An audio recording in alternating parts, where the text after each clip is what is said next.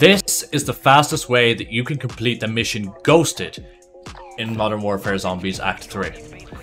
What you want to do to get the 100 zombie kills is grab an Outlast contract, set up, activate the machine, wait for the zombies to push in and let it charge, and just round up as many zombies as you possibly can.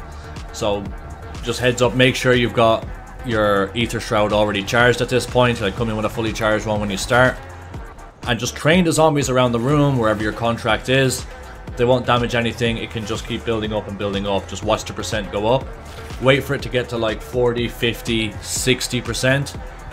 And once you feel like you've got like a full horde of zombies, move outside and the Outlast will pause and actually start going backwards. So just move outside, bring all the zombies outside. You can let that go down as long as you're like in the middle somewhere, it'll be fine. Activate your Aether Shroud and just mow down the entire horde. So you're gonna get 15, 20 kills there. The next step of that then is to go back inside, rinse and repeat, and just keep bringing them back outside again when you've got a full horde to complete the challenge. Avoid insta-kills like you've seen I did there, because when you grab an insta-kill, when your Aether Shroud's not charged, your field upgrade will not charge at all while that insta's active. The second part of the challenge, which is way tougher, is getting the 20 mercenary kills.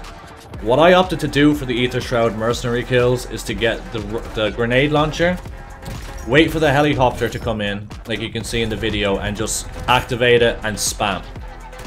I'll then run away and either use an infected stronghold, or if there's none around, just zombies around the place to charge my Aether Shroud.